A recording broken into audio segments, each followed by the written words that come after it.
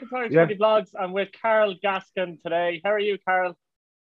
I'm very good, Keith. Very good. Yeah, Good good. stuff. I was Good going to do a Saturday. longer introduction and then I stopped short. But Carl is away in England and he's obviously he's a girlfriend in England. He's working away in England. Pat's fan, as you can see. We just thought we'd do a video today on basically what it's like to support a club in the League of Ireland abroad. Because there's a lot of people out there, Carl, isn't there, that abroad supporting League of Ireland? I've had messages from Vietnam and everywhere.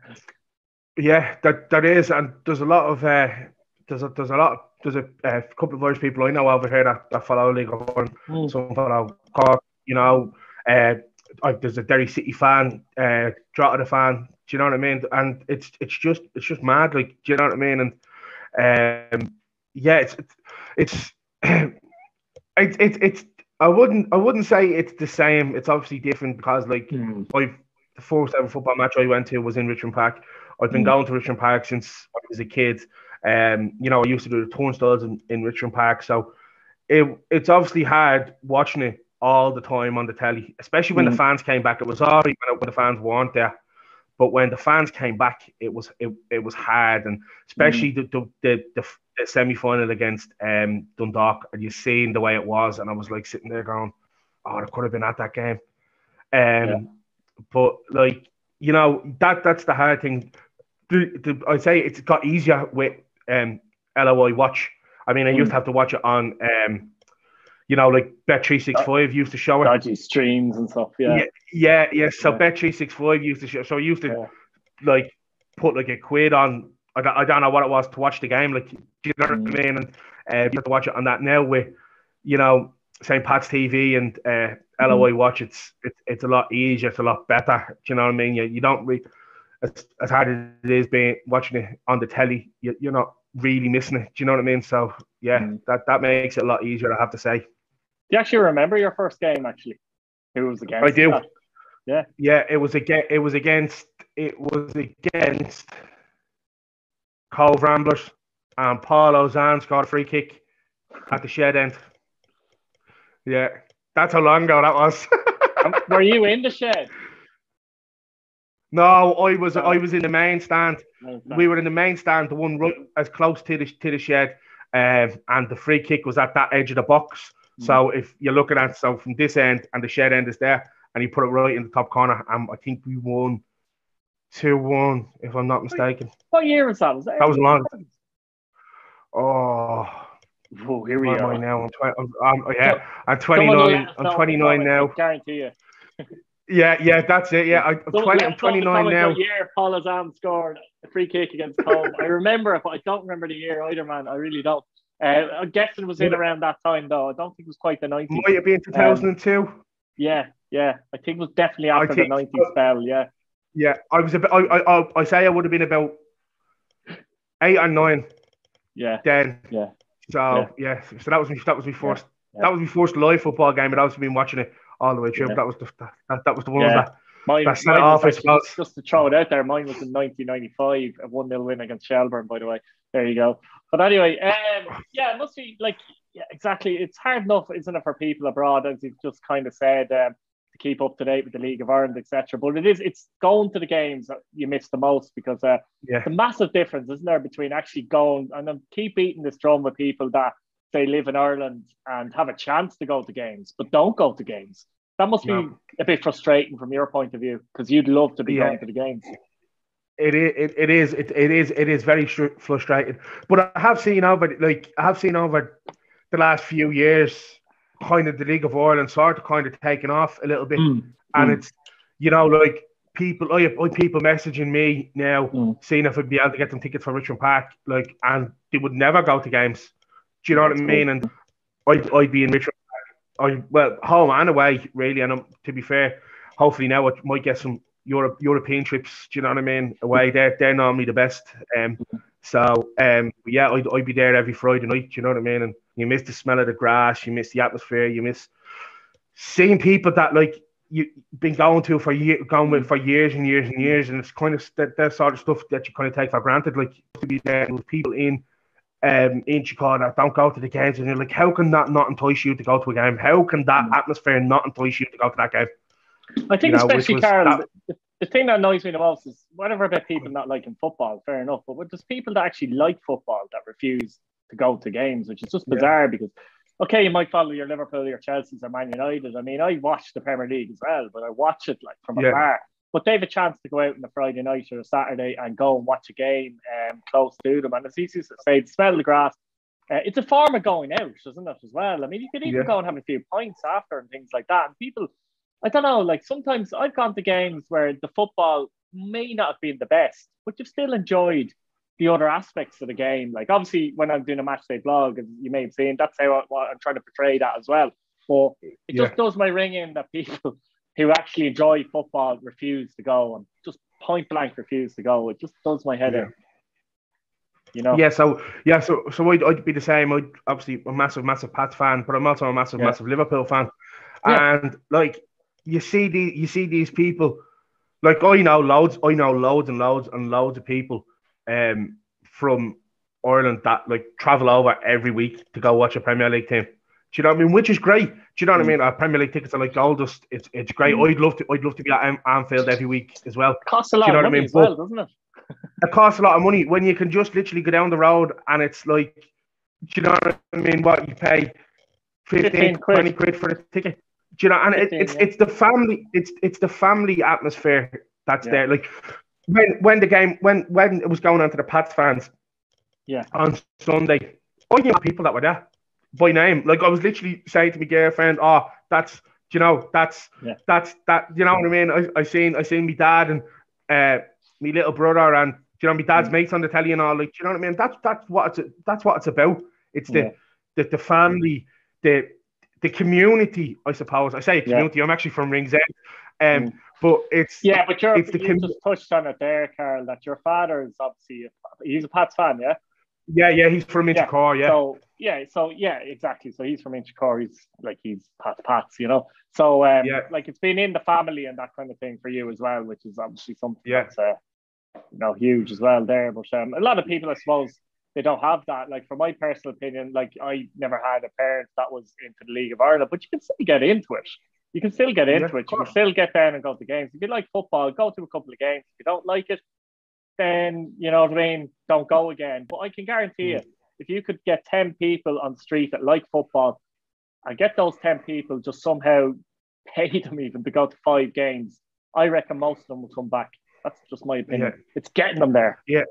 It's getting them there, and it's actually mad. It's about talking about this now. My little cousin was actually over here about 2 weeks ago, and we were talking, and he went, "Oh, I've got some bad news for you," and I was like, "What?" And he was like, "Oh, I started to go to watch the League of Ireland." And I was like, "Right, why was that bad news?" He went, "Oh, because it's Rovers." And I was like, "Right." And he was just like, I was like, nothing. "Yeah, it's better than nothing." And he loved it. Do you know what I mean? And it's great. And like I said, I'm from Ringsend, so it's obviously a big Rovers community. So it was hard kind of growing up. Do you know what I mean? In that, I wouldn't say it was bad. Like I used to walk around me patch jerseys. I remember me 2 football managers at the time. They were 2 big, massive Rovers fans, and I remember they used to not let me train because I was wearing me patch jersey and stuff like that, just joking. So it's obviously big in Ringsend. So I'm surprised that he's gone to watch Rovers. But yeah, do you know what I mean? And he's like, do you know what I mean? He was 21 there a few weeks ago, and he loved it. Do you know what I mean? And brilliant. That's all it takes. He said, I went to 2 games, and I was that's great. Do you know what I mean? And that's what needs to happen. You don't need to go to one game, because you can go to one game, and I'm sure you're the same. We've watched games, and it's like, oh man, when is this game going to end? It could be freezing cold. You need to go back. Everything goes wrong. Yeah. Everything goes wrong, but that's the League of Ireland. That's the League of Ireland. Do you know what I mean? That's what it's about. Do you know? And it's a great league. I'll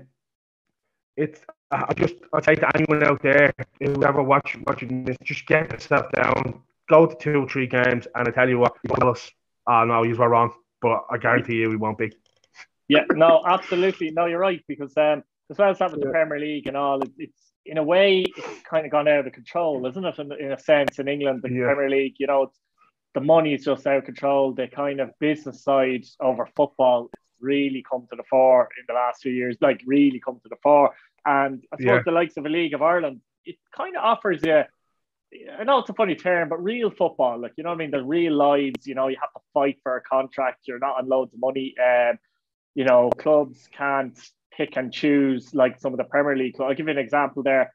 I've seen recently with Chelsea, they're one of their upper tier at the West End. West Stand costs 1,900 the season tickets. It's going up next season to 3,900, and you're kind of going, that's forcing the real fan away.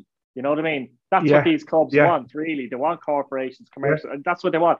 But the League of Ireland, as we said, it offers you, that's there on your doorstep. People will moan about that and then not go to the League of Ireland, but it's there. The real football's there. It's like English football maybe 30 years ago. And there is quality in the league as well. There's a lot of young players coming through as well. And you're going to see good matches because the standard is also the standard is fairly even, which usually ties in and helps as well. Relatively even. It's very competitive. So like there's a massive divide now between football at that level now, isn't there? And the level maybe we're talking about as such. Yeah. I remember hearing a story about Conor Kennett. Pats were playing. Can't remember who they were playing. Could have been Derry actually away. And Conor Kennett was actually. Again, don't take this in the horse's mouth. This was just what was told. Supposedly he was in a meeting or something. I think he worked for AIB, if I'm not wrong. And he was in a big meeting, big shareholders meeting, and Pats had to go get a car to drive him up to Derry after the meeting. You know, these are real people. That would surprise me. And as well, it's like, you know what I mean? Players are getting paid. You know, they're getting paid like a decent wage, but not taken for granted wage. Like, you know what I mean? It's like I have to keep working for this wage. It's that type of wage as well. So I think that's a massive thing as well. Like, you know, you obviously missed the cup final, which was unfortunate for you. Like, as a, you know, Pats fan and being away, like, how gutting was that? Obviously they won it, but how gutting was it to actually miss being there with family and friends and actually being in the crowd? Like, it was gutting. Not seeing it, especially being in, again, my hometown of Ringsend, you know what I mean? To see, to win it there. And that's 2 cup finals that I missed. It was, I went through all kind of emotions that day. I was gutted that I wasn't there. And then I seen some of the videos of what happened in the Irish Town House, which is horrible. I know a couple of people who I know who weren't even going to the game were in there and were injured, which is horrible. So I hope they're okay. And I seen the atmosphere then, and my dad rang me then when he was in the stadium, and he was just singing, "Oh, when the Saints go marching in." I was actually trying to make sure he was okay because I knew he was in the IH, and I could hear it, and then I seen it. I was like, and then the game kicked off. I forgot all about it. I was literally just watching the game, and then after it, I was like, I'm not gonna lie.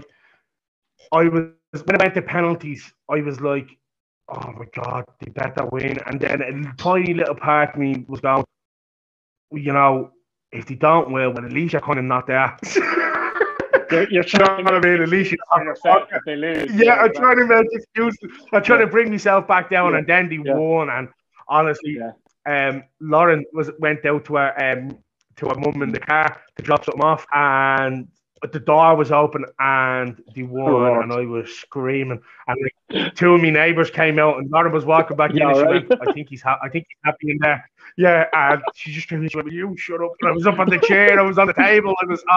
It was brilliant. And then just kind of settled down. I was watching videos in the dressing room, and it was tough.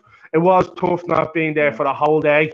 But then, you know, like, you bring in your dad, and do you know what I mean? I think he was in Pat Brown's, and you know, he was singing this and he was video chatting you, and it was good. You know, it was really good. You think he'll get back to Richmond next season at all? Hopefully. I was actually supposed to go to the Bows game in October, and it was called off because of international duty. So we were supposed to be going. So Miguel is dying to see Richmond Park in all its glory. I mean, I did have to put her through some really, really bad games this year. So, but she'd love to go see Richmond Park. So, she was good that the game was called off. So, hopefully we get back over and get in as many games as I can. It seems to be every time I actually come home, they actually play away. Do you know what I mean? And they're always, it's always, it's always like Sligo or somewhere far, like, do you know what I mean? So hopefully, the good thing is next season only I think Finn Harp, Sligo, and Derry the only teams outside the Dublin type region, like Dundalk, they're an hour away, so you might get lucky there. Yeah. Look, Carl, we'll see. Not a bother. Look, Carl, thanks a million for coming on. Really enjoyed that. Fair play to you. Thank you very much for having me. It was really, really good.